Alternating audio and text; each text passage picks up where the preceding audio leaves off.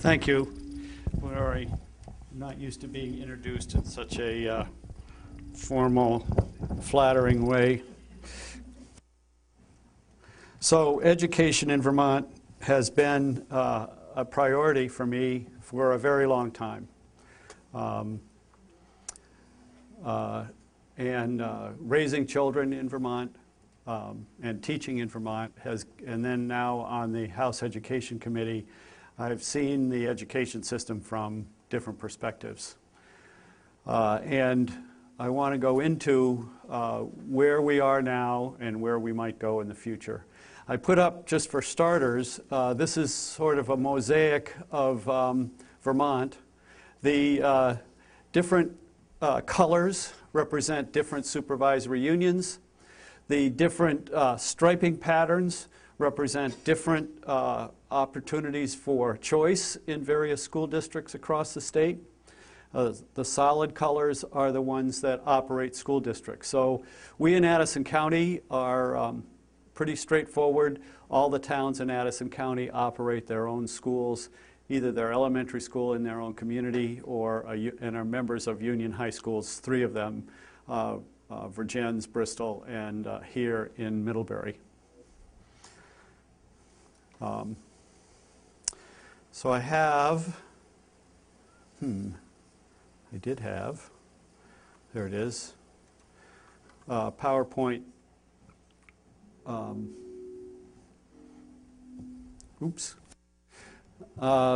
So point of Act 46, the moment, our Vermont Constitution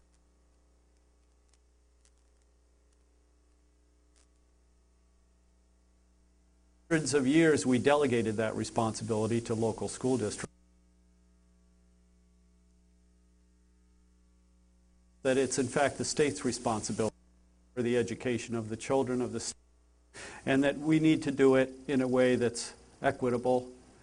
That was in the Supreme Court decision, and that we've always strived for quality at a price that taxpayers can afford. So the goals of Act 46 are quality, equity, and sustainability. There's 3 sort of sections of this presentation, sort of the big picture of the state's view of, or the realities that we face in the legislature of the fiscal situation around school spending. Then a review of how taxes are assessed throughout the state. And then finally, Act 46 and where we go from here in the future.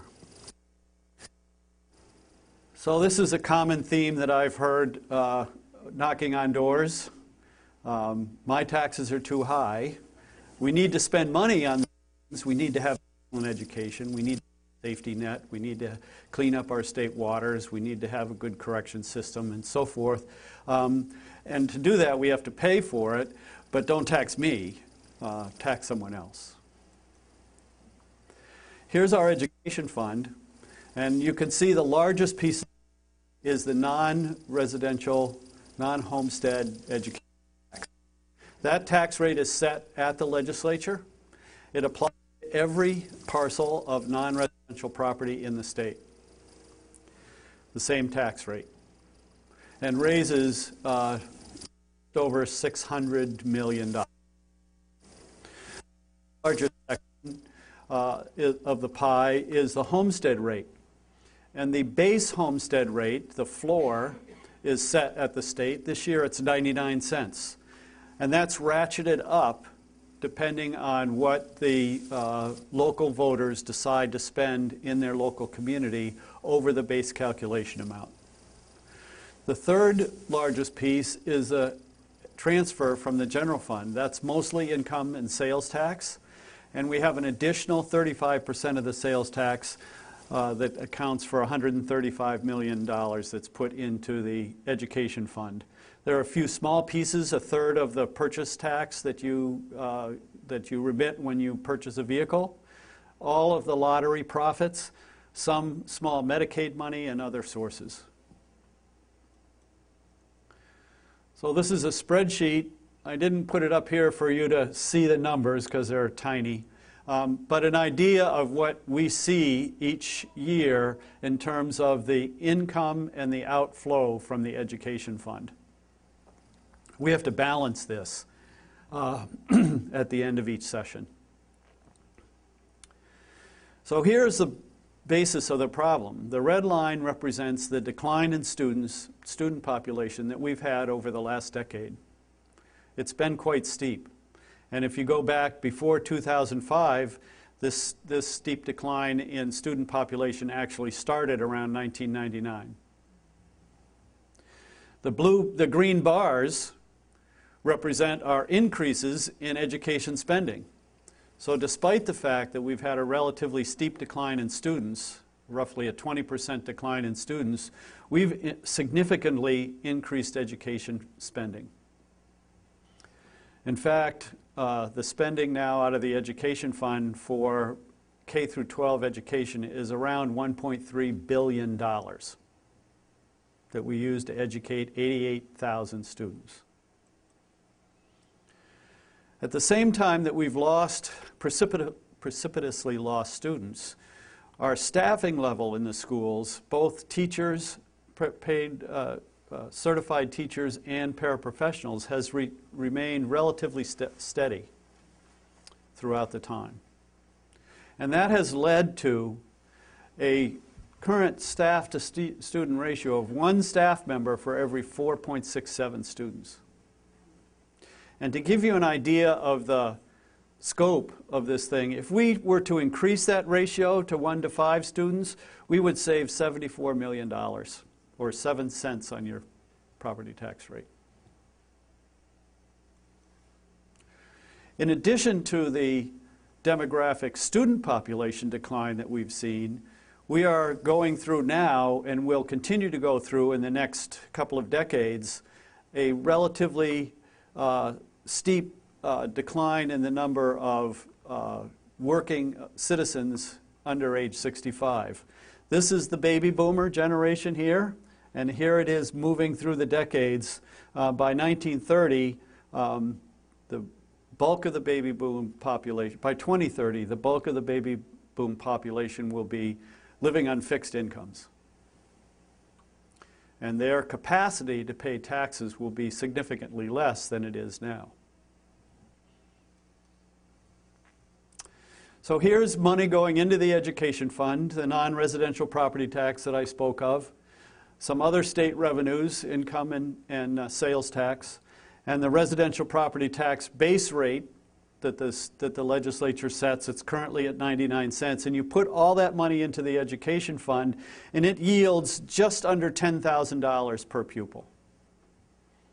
So if a school were to spend, a school district were to spend $10,000 per pupil, there would be no increase in the local property tax rate. It would be 99 cents for a homestead property tax rate.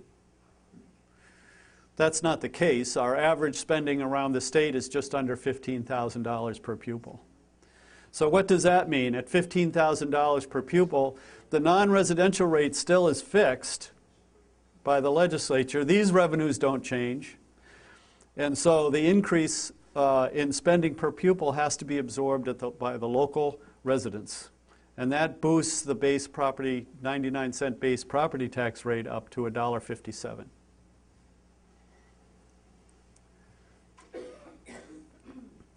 One of the questions I get a lot is, our school budget only went up less than 1%. How the heck did my tax bill go up 10%?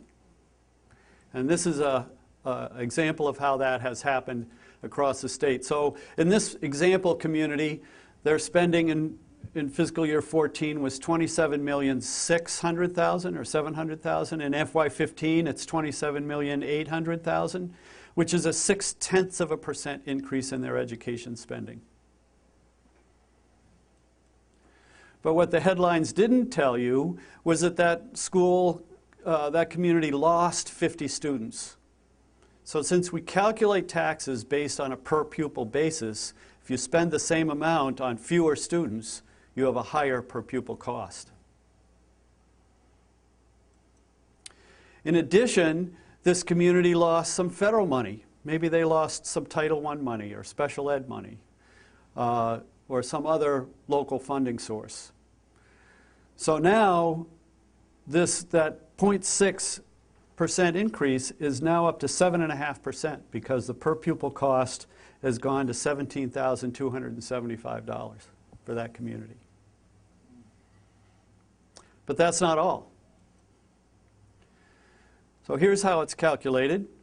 Ed spending per pupil divided by the base amount gives you a district spending adjustment. You multiply that times the statewide rate, which is 99 cents this year, and you come up with the local tax rate, and currently at 7.5%. In this particular community, what's that look like on a $200,000 tax bill? Well, in 2014, the rate was $1.52.3. The CLA was $104.45%, which means that this house is actually overvalued. If it went on the market, and this was not uncommon during the years of the Great Recession, if it went on the market, it would actually only sell for $180,000, even though the grand list value is $200,000. So in order to calculate the tax rate for that community, we reduce the tax rate because the house is overvalued to $1.45.8, and that yields a taxes due of $2,916. But in 2015, this same community and the $200,000 house, in the meantime, the market has recovered. And now this house is worth more than the $200,000 on the grand list value. So the CLA, or the adjusted value, drops to 97% because this house is now really worth $215,000. So we take the 1.637 that we calculated on the last slide, a 7.5% increase, and we have to increase it in order to equalize the tax rate with other communities in the state. That boosts the tax rate to $1.67.8, or a 12.2% increase, a $358 increase in the taxes on that example house in that community. So that's how a 0.6% increase in education spending in a given community can result in a 12.2% increase in your tax bill. So where do we go from here? I heard when I was knocking on doors in the last election that property taxes were reaching the breaking point. Citizens were having difficulty paying their property taxes, either selling off a piece of their property, downsizing to a smaller home, or even moving out of state. We need to deliver quality, equity, education to our students, but we need to do it in a way that taxpayers can afford it. So the Speaker formed a study committee of people across the political spectrum and asked them to sit down and look at this issue and what we might do. He also invited the public, either individuals or groups, to submit proposals to him, and between the two, nearly 100 proposals came forth to the Speaker. Most of them included some form of larger school district, some even as large as one school district for the entire state, which is how Hawaii does their school system.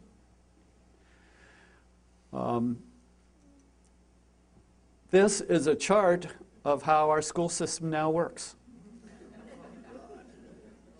Would anyone in their right mind sit down and design a school system like this? But organically, this is how it's grown over the years. So this particular community has 4 elementary schools and a high school, middle high school. Not unlike Middlebury area. I think there are 5, maybe 6 elementary schools in the Middlebury area. Do you know, Mark, how many there are? 6. 7 elementary schools. In my district up in Bristol, there are 5. So this is, you get beyond 4, it gets way complicated. And so each one has a school board. Each one has a set of parents, a set of students, a set of teachers, its own administration, some school coaches, and representatives to the union board. The union board's pretty sole responsibility is the central office, hiring the superintendent, and evaluating that superintendent. And the superintendent could be looked at as the CEO of this entire organization. I don't know about you, but I have no interest in being the CEO of an organization that looks like this. There are such incredibly crossed lines of authority and responsibility. Each school board thinks that they have control over the superintendent. The principals don't know whether they're responsible to their local school board or to the superintendent and the supervisory union board. It's hard to keep morale and it's hard to keep morale and curriculum and coordination moving in the same path when you're operating within this kind of a system. I'm reminded of testimony that the curriculum director from a supervisory union that had 4 boards in it, and his goal was to have a unified math curriculum K through 12 in that school district. So he got the professionals together, the teachers and principals and curriculum people, and they sat down, and in 3 months they designed an integrated math curriculum K through 12. It took him 3 years to get it through the various boards. Everyone wanted to put their fingerprints on it. Oh, my students need an extra week in fractions. And so he left that school district and went to a single unified school district and said he didn't have any interest in going back to a school district that looked like this. So we want to move the state towards sustainable educational governance models that provide equity, lead students to meet or exceed our new education quality standards, do it through maximizing our efficiencies, and delivering it at a cost that taxpayers can afford.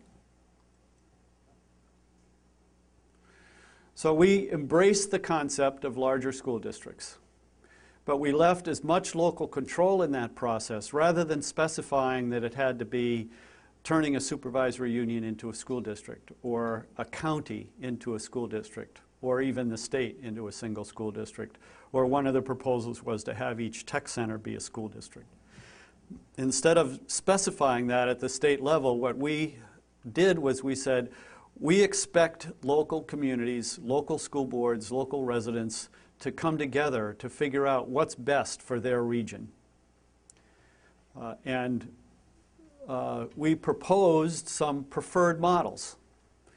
The preferred model was, and I'm not sure I have a slide on that, the preferred model was either operate schools pre-K through 12 in a single district, which would be feasible for the Middlebury district to be a single school district that operated MUMS and the high school and all the elementary schools that now feed MUMS and the high school.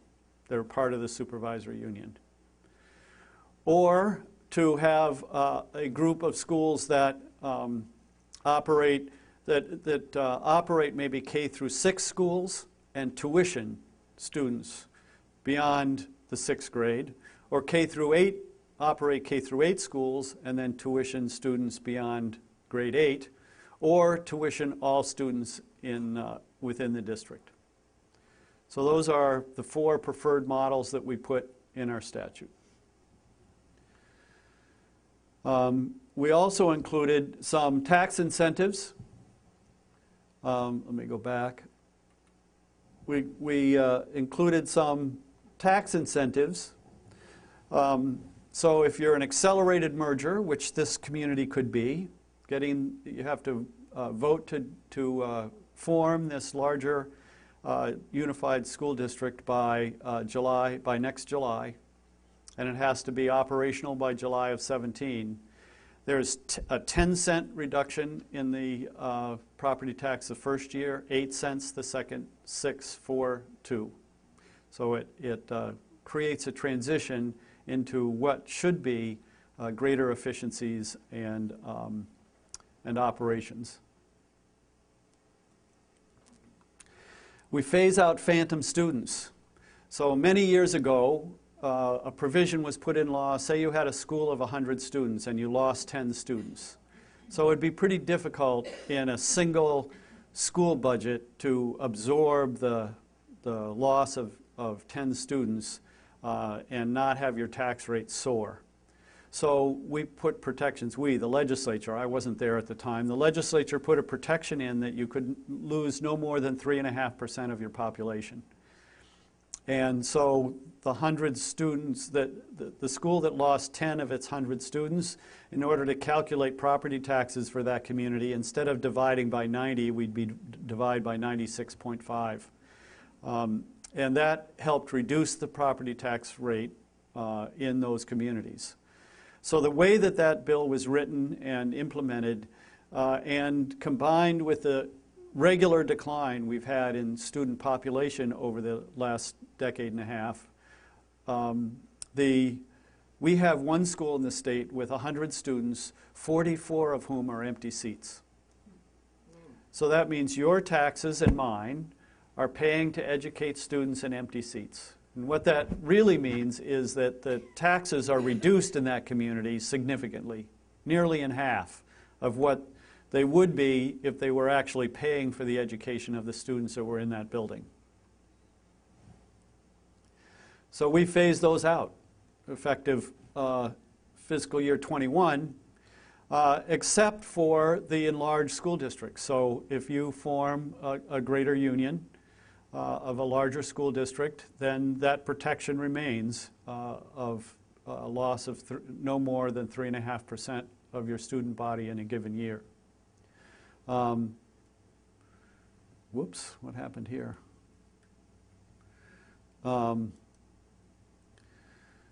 We also converted small schools grants. So a number of the communities throughout the state get a grant because they have fewer than 100 students in their building or fewer than 20 students at any grade level. And we phased those out in a way. What we did was, if you form a greater union, you get to keep that as a merger grant forever. It's not a particularly large amount of money out of our $1.3 billion education fund. And we wanted to have an incentive in place for small schools to join in with larger schools and come together in a school district. So that merger grant continues unless you close the school building, or unless the merger requires additional construction on a building, and then you get to keep the merger grant for the duration of the bond. And beginning in FY20, it's only if you have a grades of fewer than 20, the fewer than 100 students in the building goes away, because we have buildings with K through 6, K through 8, K through 12, so we specified just fewer than 20 students in a grade level, and it must be geographically isolated from a school or demonstrate excellence in our new education quality standards. We got the message that property taxes needed to come under control. So we put temporary 2-year cost control measures in place while these larger school districts were being formed. And what we did was, we have had a high spending threshold in place for a number of years. And the way it worked was 123% of the previous year's average only captured a handful of schools throughout the state. We said we need to put downward pressure on property taxes in every school district in the state. So the high spending threshold that was created envisioned an overall increase in the education fund spending of 2%, varying from the school that spends currently $20,000 per pupil would get 0% increase in their per pupil costs, to schools spending at the $10,000 level would get over 5% increase in their per pupil costs and stay under the high spending threshold. What is the high spending threshold? Any dollar amount you spend over that per pupil cost, you count twice when you're calculating taxes. So in a sense, the citizens of the community are double taxed on the overage.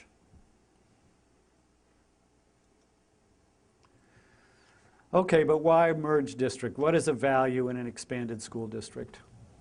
So here we have 3 mythical Vermont towns, all standing alone in their little silos. And in the green town, an educator retires and they lost 3 students. So now what does the school board do? Do they cut the teacher position and not rehire, and maybe subsequently have to reduce educational opportunities for the students in that school? Or do you keep that teacher and have your per pupil costs go up?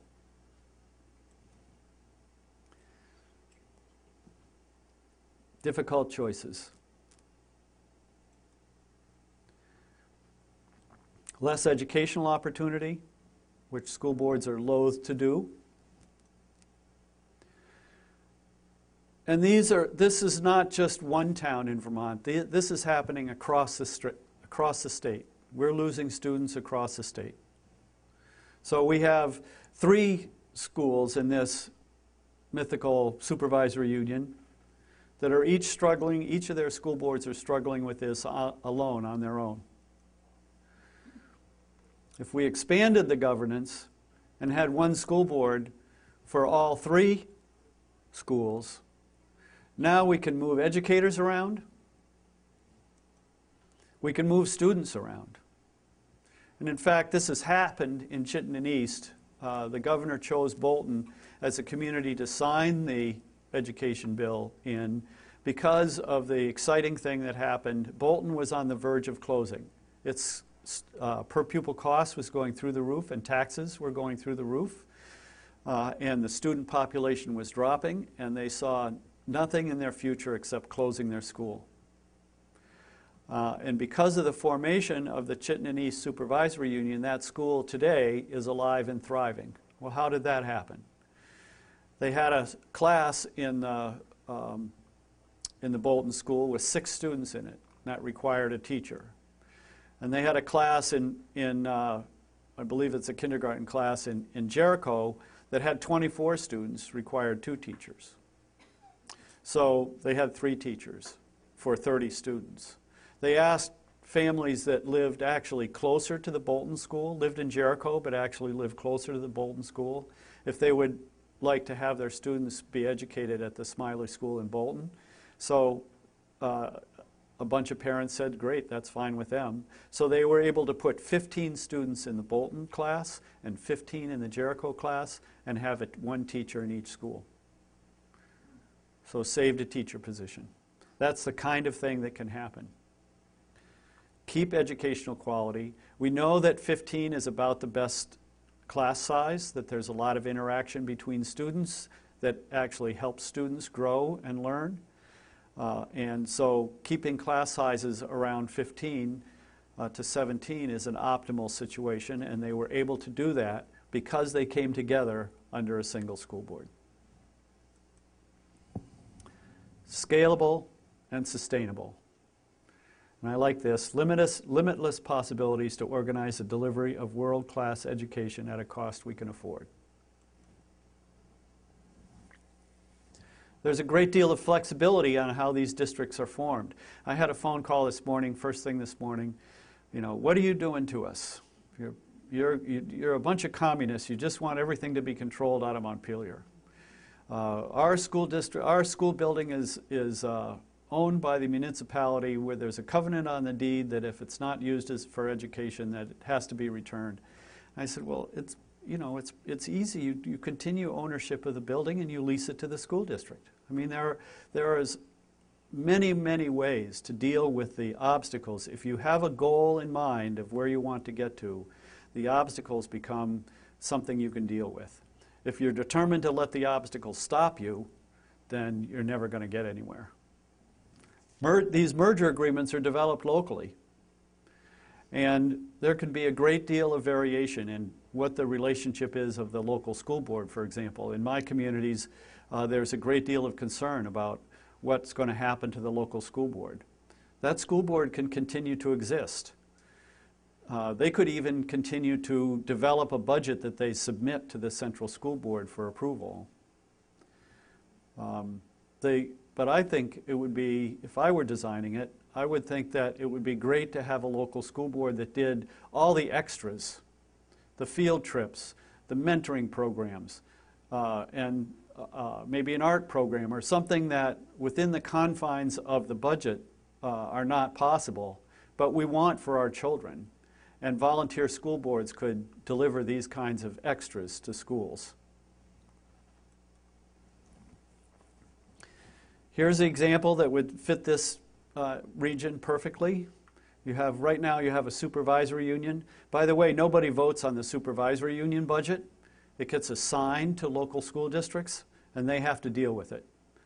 And if it's too much of an increase at the supervisory union level, the only choice that a local school board has is to cut the local school, the elementary school. So if it were a single supervisory union, a supervisory district, we would all vote on that budget. And the supervisory union budget would be subject to the scrutiny of the public, and changes might happen at the supervisory union level budget due to public input. Here's another option that is going to fit other parts of the state. We have a number of communities that I indicated on the map earlier that offer varying kinds of choice. So law currently prevents communities from operating schools and offering tuition payments. And I think that that's probably a good idea. We're being encouraged by some to open that up, but what we've seen in Concord, Vermont, is they have closed their public school because they could no longer sustain it and offer tuition to students in their community.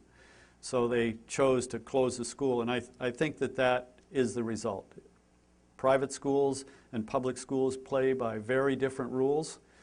Public schools have much higher requirements on what they need to adhere to.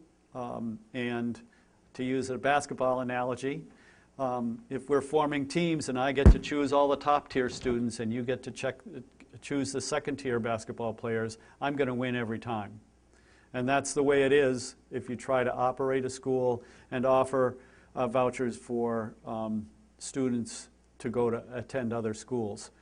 You might just as well determine that you're going to close your public school in the first place and not go through the process of a slow death. So this permits that. You can have one district that is the choice schools and one district that's the operating schools, keeping the supervisory union model. It's not as efficient as the previous idea of one school district, but it's better than what we have now. Here's a timeline. So the top is the accelerated merger. So by 2016, that's next July, it has to be approved by the electorate, and it has to be operational a year later. For conventional mergers, which are essentially the same, there's a few different rules. They're in place now, and Middlebury has talked about going through a conventional merger. The tax incentives drop a little bit. They start at 8 cents instead of 10 cents. And the rules, it has to be 4 districts or 1,200 students. So the accelerated mergers is 900 students. The advantage is that there are some areas of the state where 4 districts don't even get to the 900 level. So there are reasons and places in the state where the conventional merger makes more sense than the accelerated merger. And that has to be voted on by July of 17 and then operational by July of 19. Some alternate structures. So if you don't like this and your community study committee gets together, you can propose an alternate structure. And you can present that structure to the Secretary of Education. And in all of these mergers, the State Board of Education has the final say. If you do nothing, none of these 3, then the agency is authorized to go into your region and design a larger school district for that region. and submit that proposal to the State Board of Education for approval. And they are also going to be operational in 2019. And then ongoing, the State Agency of Education has already started. It's being piloted in 19 school districts, supervisory unions right now. The state plans to visit every school in the state on a 3-year rotating basis and do educational quality reviews to make sure that those schools are delivering quality education to our students. So this is what so I should give credit where credit's due. Representative Oliver Olson from Londonderry developed many of these slides. I modified some of them.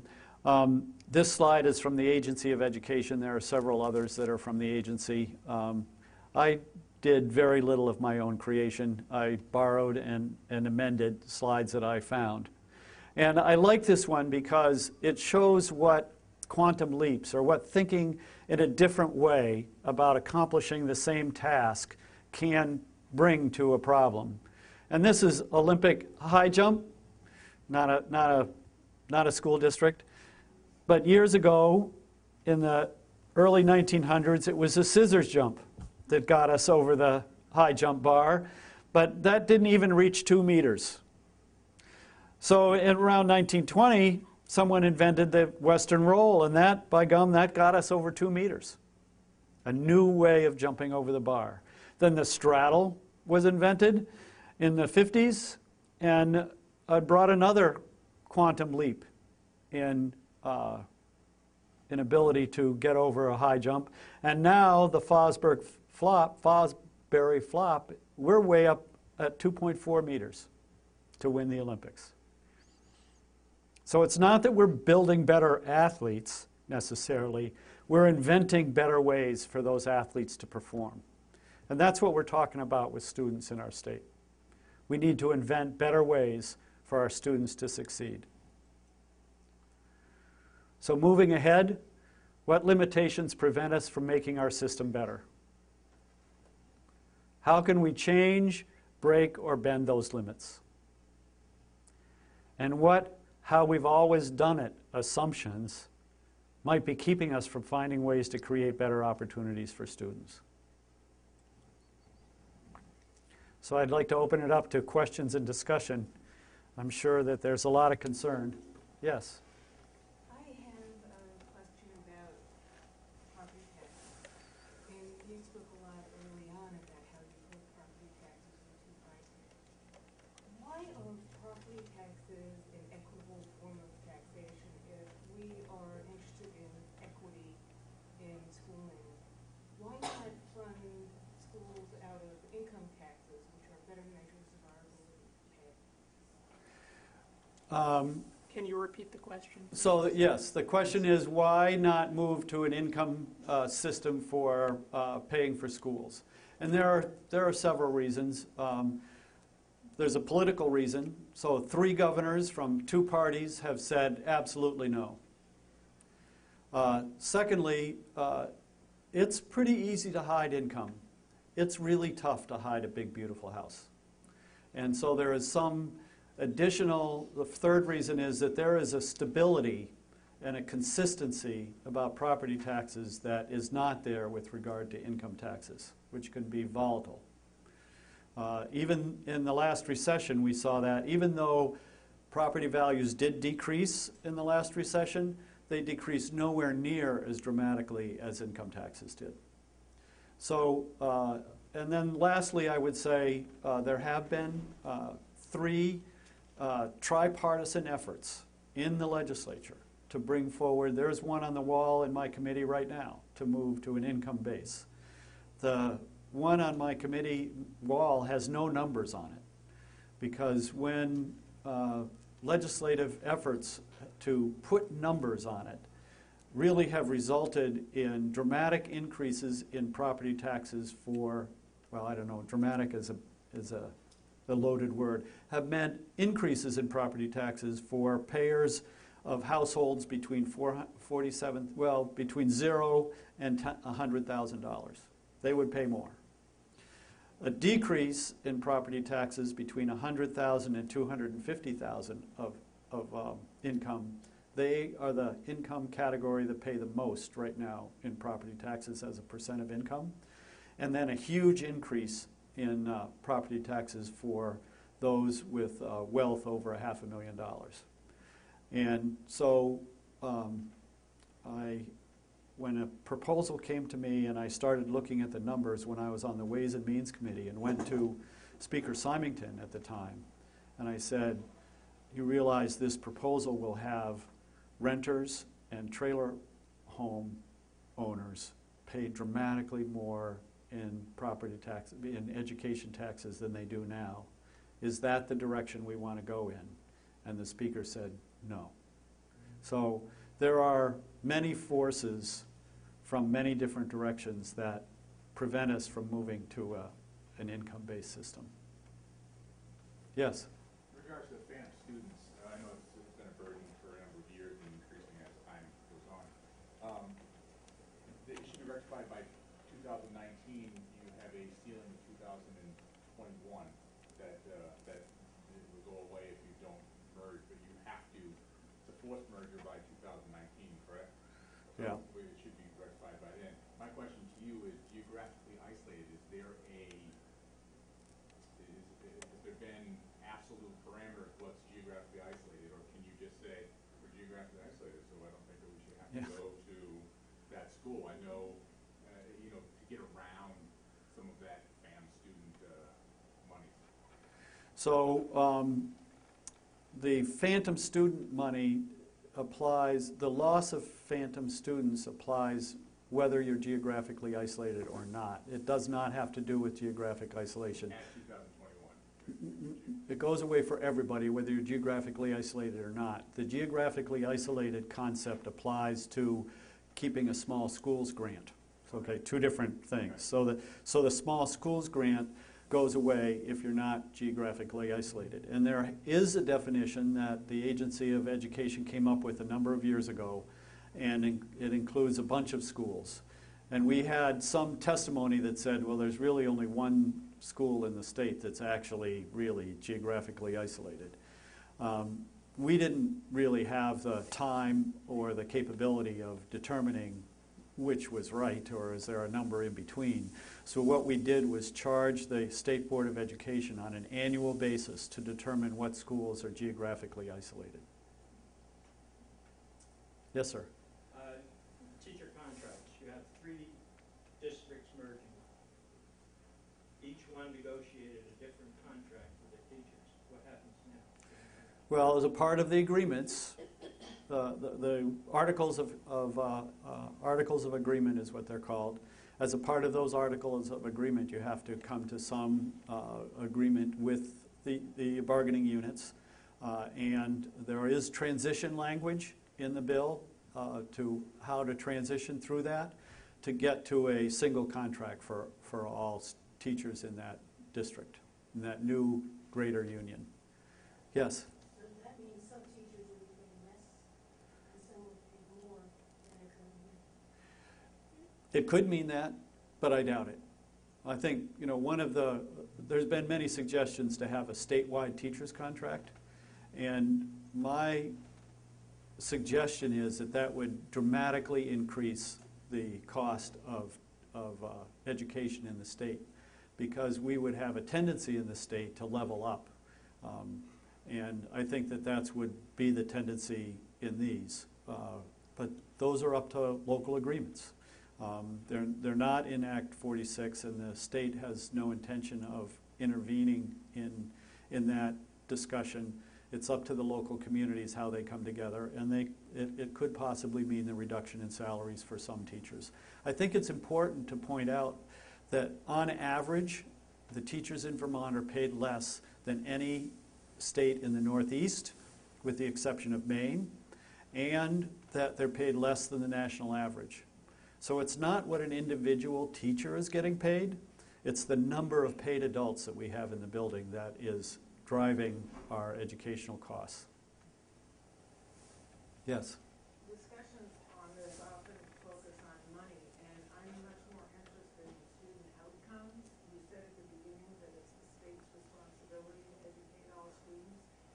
I'm wondering, as part of this, what kind of really good contemporary measure of student outcomes will be part of this to know that kids in Vermont are educated? So there's active work going on in the Agency of Education as a part of these quality review standards.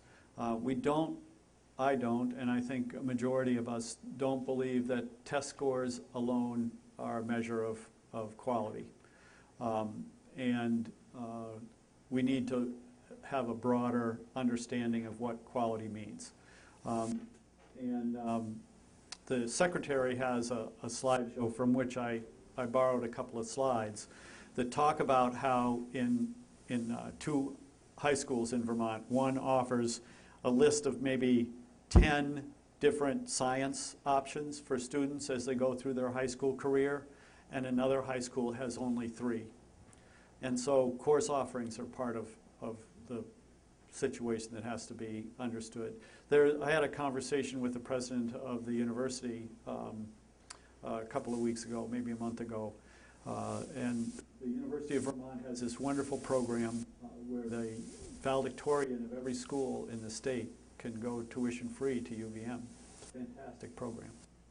And there was a valedictorian that didn't apply, and he wondered why, with such a fantastic program in a pretty good school, why the student wouldn't even apply to the university. And when he investigated it, he found out that the school did not offer the courses required for that student to be a candidate, to enter UVM. That's how poor the educational opportunities are in some of our high schools. We have 4 high schools in one region in the state. The combined graduation of the 4 high schools was 61 students. And so I think education is pretty robust in this area, but it's not so robust in some other areas of the state. And we have a responsibility to think about educating all the students in the state. Other questions? Yes? Dave, can I give a brief update on where the ACSU is in this process and extend an invitation? I can't. I think No, they're... May I? Oh, yes, please. Thank you. Because I can't. Here, take the microphone. All right.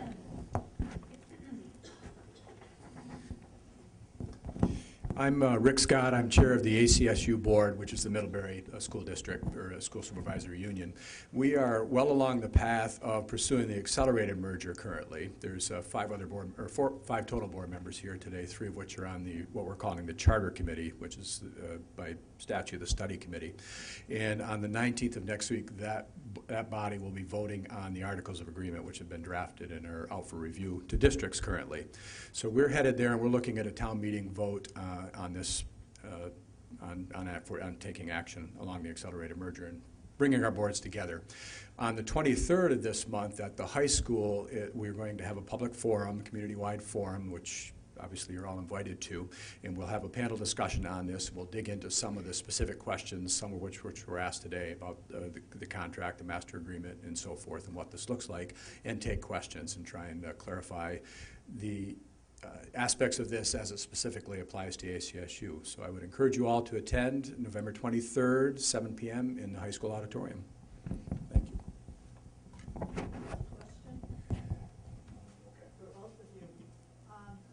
From what I've been hearing, the committee that's drafting this is saying that the representation would be that the larger town, like say Middlebury, would have more representatives than the smaller town. And so smaller towns, what I'm hearing in my small town and my neighboring town is, gee, we only will have 1 representative. Middlebury will have 4 or 5. They align with a couple more people, they get their supermajority, and they close our little schools. When the red process was happening, the earlier idea of merging, what us small town people were hearing is, oh, everybody needs to come to Middlebury. There's more opportunity there.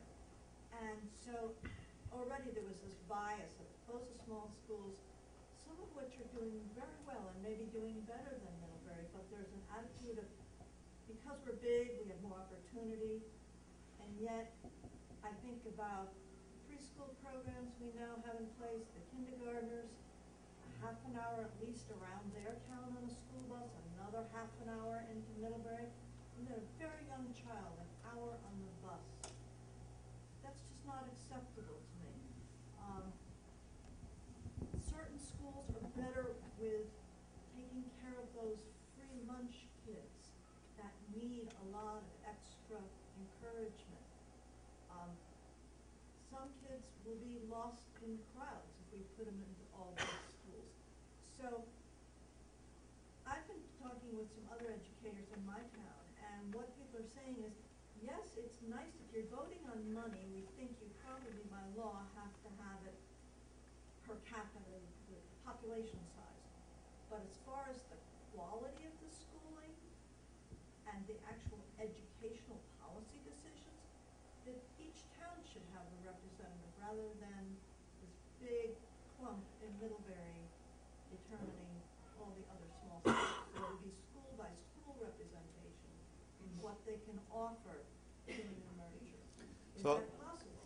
I'll let you answer for ACSU in a minute, but what I will say is one of the really exciting a couple of really exciting things that have happened is that, first of all, the agency and those of us in the legislature expected maybe only 5 or 6 districts to take part in the accelerated merger. It looks right now like there'll be 11 districts participating in the accelerated merger. Secondly, I would say about a really exciting news yesterday about Chittenden East Supervisor Union. So this was a big concern in the town of Huntington. They're a relatively small town. They're the furthest away from the Union High School in Chittenden East. And they did not want to participate in the, does this work or what am I doing wrong? They did not want to participate in the formation of the larger school district in Chittenden East, so they opted out. And we have a process where as long as a majority of the schools in the supervisory union vote to join the district, it cannot be part of the accelerated district, but it can be part of the conventional merger. And so they went forward, and Huntington saw what happened in Bolton, that Bolton was actually much better off, the small school that was actually much better off than they were before the merger, standing on their own. And now they're having a vote on town meeting day whether to join Chittenden East, because there's a recognition that actually their small school will be better off under the auspices of this larger, even though they don't have the absolute votes on the board. So I'll do my best to address the number of concerns that you raised, specifically for ACSU. So the way the articles are drafted currently, and again, this has not been passed. Passed as of yet. Does that work? If you could, please Oh, hold you've got up it. so You've that got I it here. can I'm see sorry. Yeah. Is that there will be 15 representatives in total. 8 of those are from Middlebury, 1 from each of the rural districts, and 1 at-large member that is voted on by the rural districts only. So an 8-7 split if you're looking at that town differentiation. I would, and there's another clause that's written in there regarding school closures, and that's that it requires 10 members of the full board or a supermajority to pass that, so it gets beyond that town border concern. Your concern is not unique at all. We hear it. We've been engaging all of the school boards and other stakeholders in this conversation for the last 4 weeks now, and we continue to do that. And that conversation comes up a lot, and not just in the small towns, Middlebury as well. That concern was voiced by people in their community, not for the rural schools, for the advantage of the rural schools. In the legislation is a statement that says this is not intended to close small schools, and we agree with that locally. On the contrary, the small school grant specifically is $455,000 for ACSU, so that's a teacher in every rural school. That's significant. And if we don't pursue this and it all fell to pieces and we tried to go it alone, we'd be having a conversation about school closures much more quickly than we would have under consolidation. So that's our perspective on it. I think there was more to that question, but that's all I could remember. So. Concerns about school quality, Mm-hmm. because some of these smaller schools are very Right. unique in what they can offer. Yeah. I think that I don't want to speak for a new board. It's that we're leaving the articles written in such a way that the new board is responsible for future decisions, obviously. The general sentiment, though, of existing board members and people involved in this conversation is that we're not looking to equalize by bringing down the highest performing schools to the lowest level, but to bring the lower levels up to accomplish equity by raising standards across the board to the best practices that are happening throughout the SU now. And other board members, charter committee members, if you want to chime in on this or add to that, let me know. Thanks, Dave.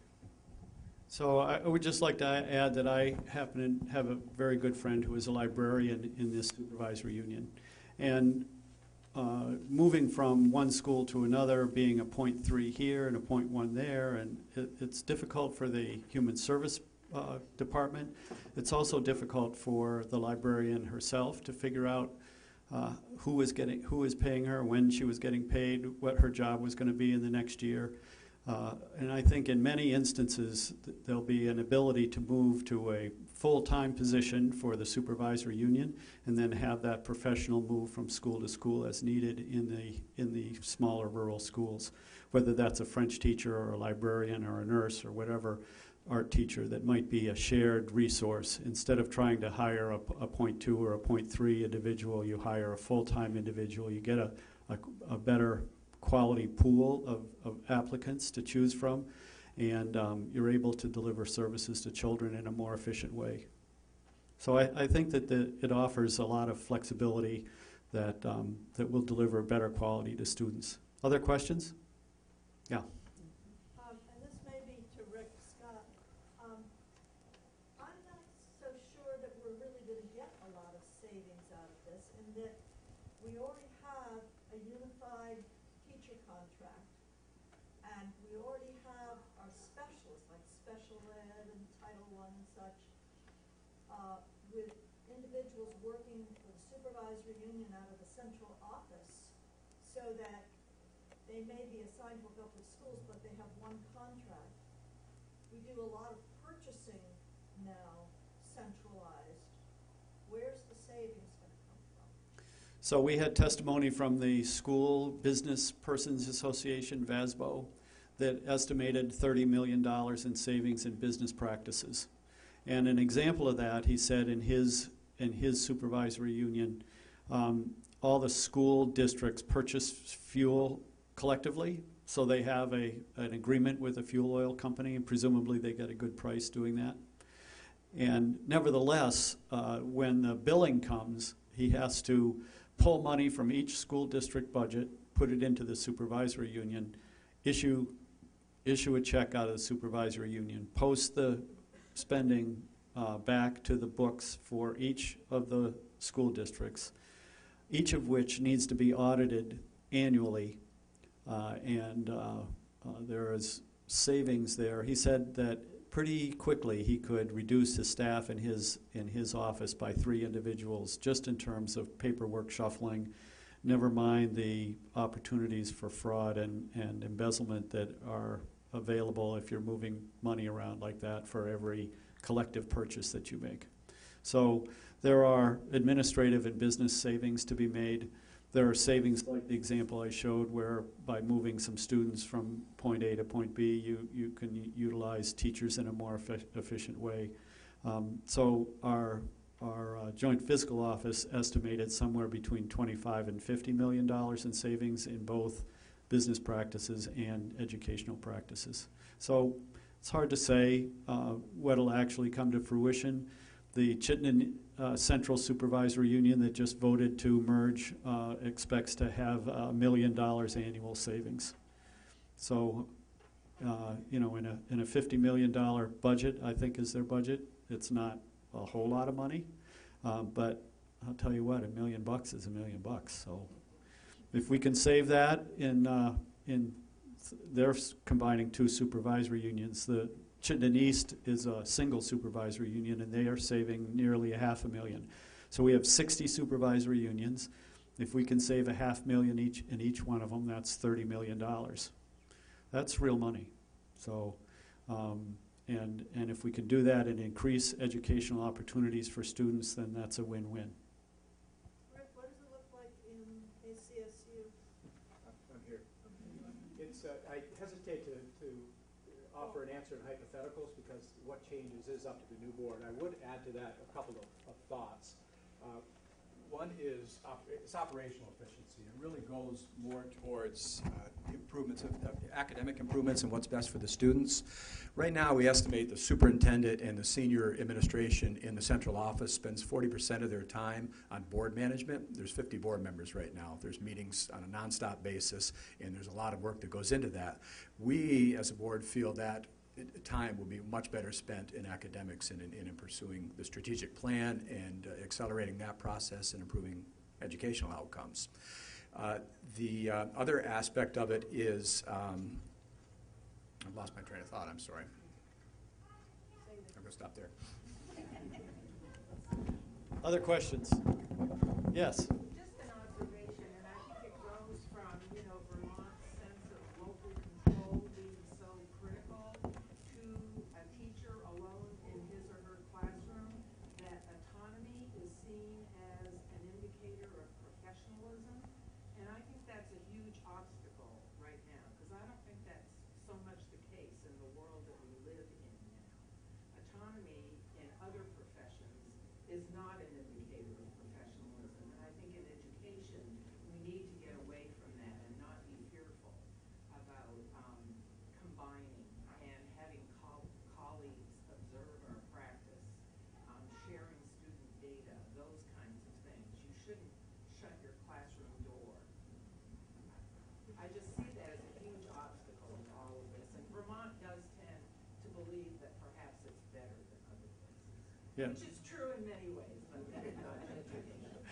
Well, those are, I've taught both alone, a single teacher in a classroom, and then also as a part of a team teaching crew, if you will. And both were satisfying for me, but I think that you do have more flexibility and ability to address student issues if you're working in collaboration with other educators. I'm going to go back here. I'll come back to you. Yeah. Just to get back to the Phantom students, I need to understand this coming from a district that received $1 million in Phantom funds. It will all stop in 2021, regardless of merger, or if you merge, an accelerated merger or potential, will it continue past that, or will it all stop in 2020? So nobody receives phantom funds. So I'm not quite sure what you're talking about. Our equalized pupil count compared to our actual equalized pupil count to receive funds of... As they reduced your tax liability by $1 million. It goes away for everybody except merged districts. Okay, so if you create in ACSU, you create this merger, and if the entire school district loses more than 3.5% of their students, they're protected for a year.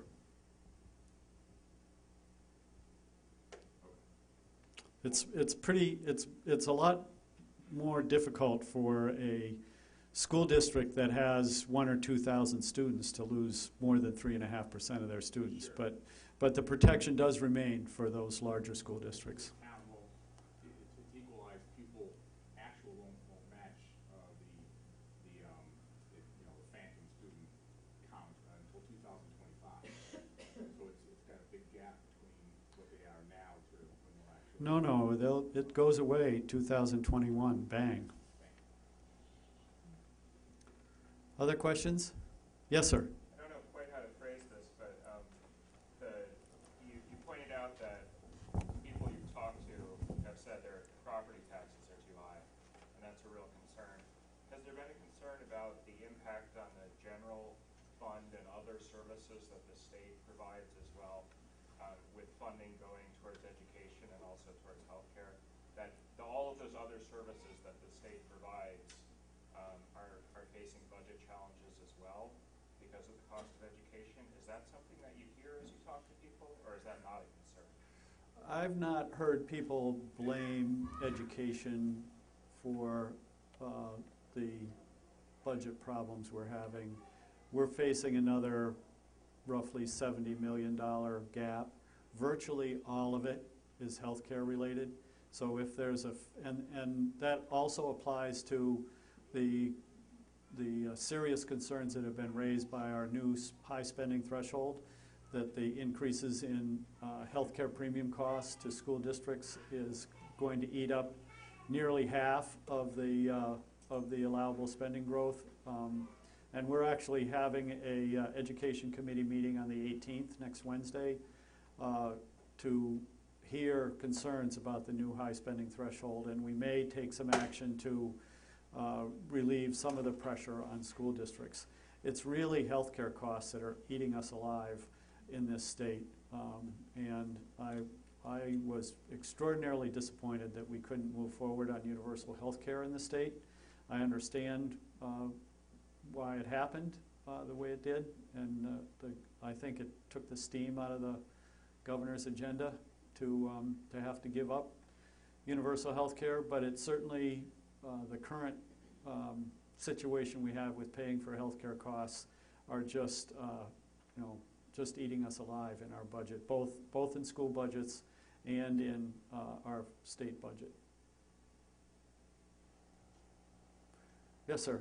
Well, you raised an interesting point in terms of healthcare costs and its relationship to education. I mean, I was reading in terms of Otter Valley High School that at the same time that their student enrollment is declining over time, the number of students on IEPs is not declining.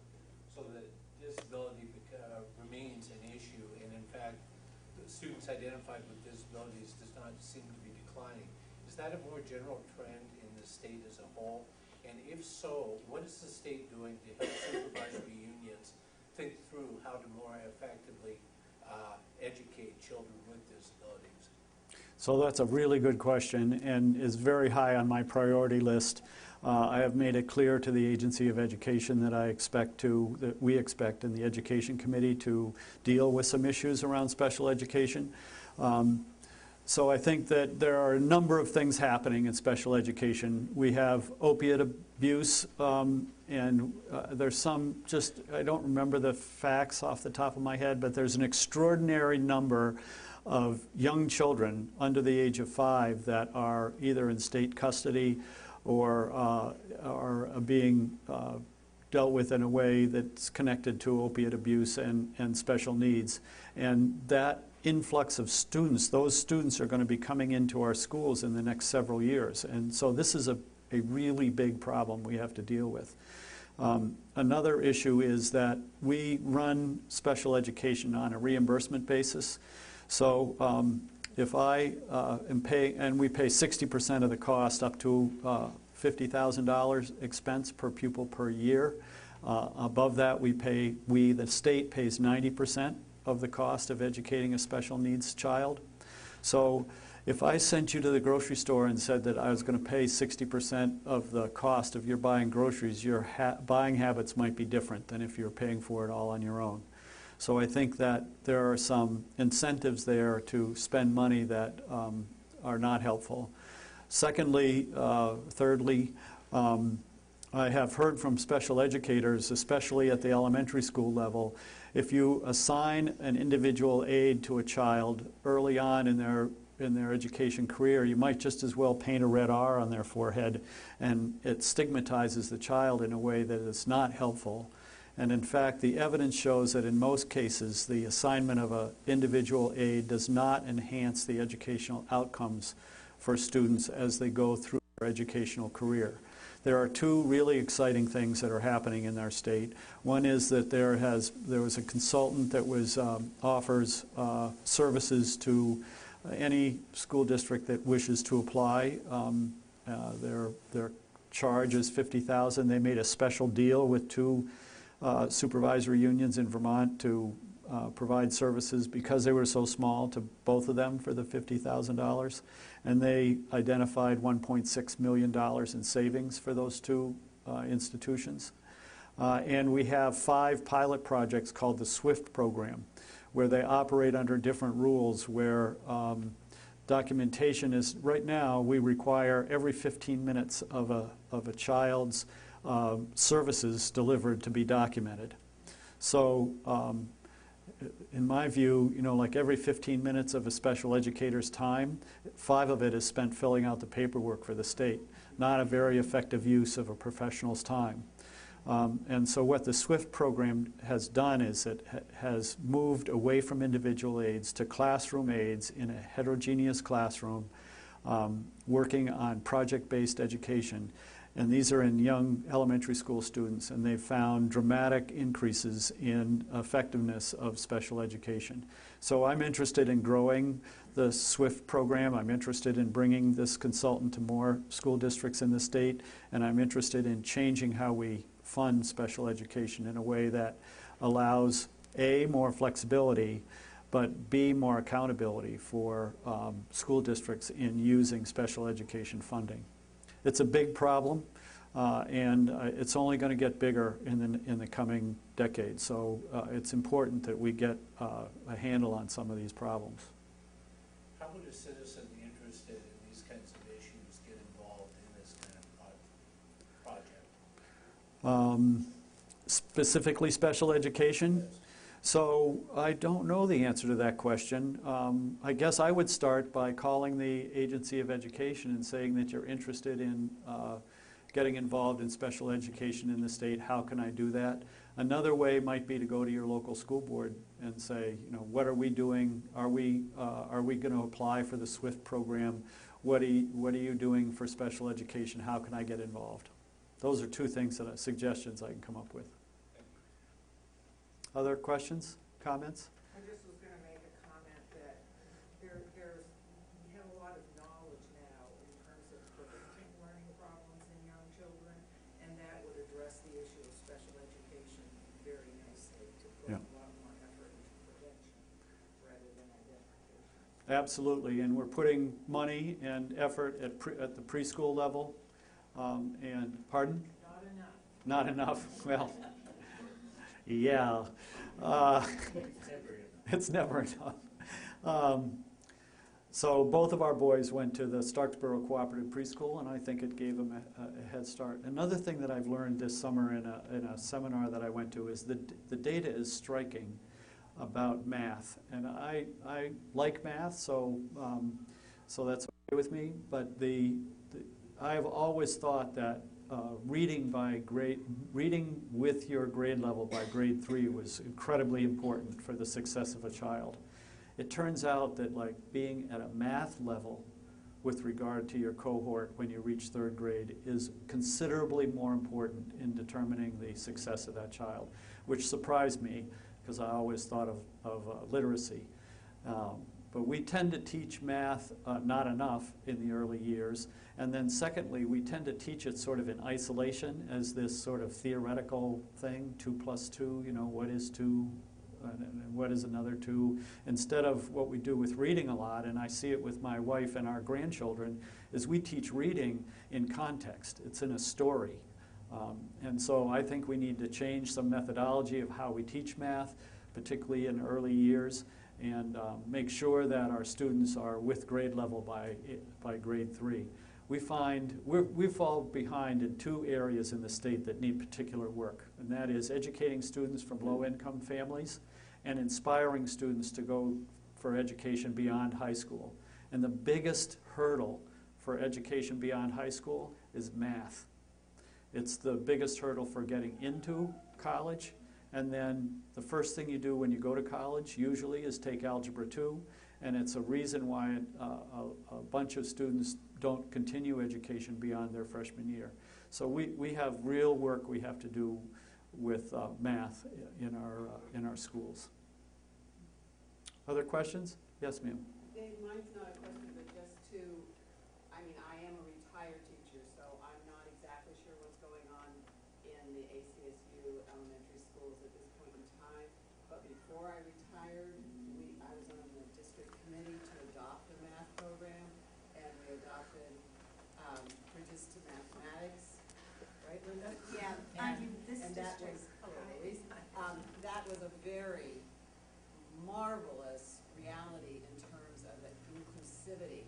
I'm old enough to have done the whole language program with students and really found benefit in how much you engage the entire class together to work on things.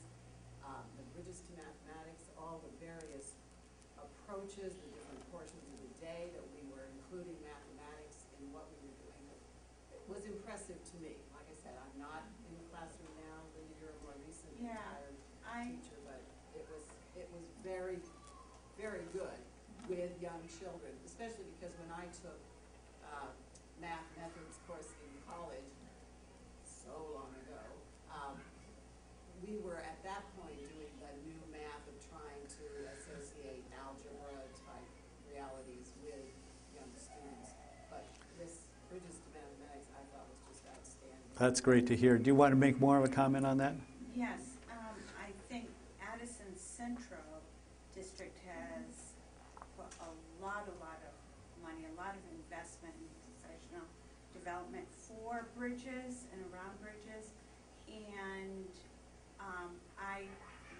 I just retired in June from a school in Addison Central, and I volunteered in Addison Northeast in one of their schools, who have not, they use parts of bridges, but they don't use, they don't use it consistently and nowhere near to the extent of Addison Central, and you can really see the difference in what kids are able to do very early.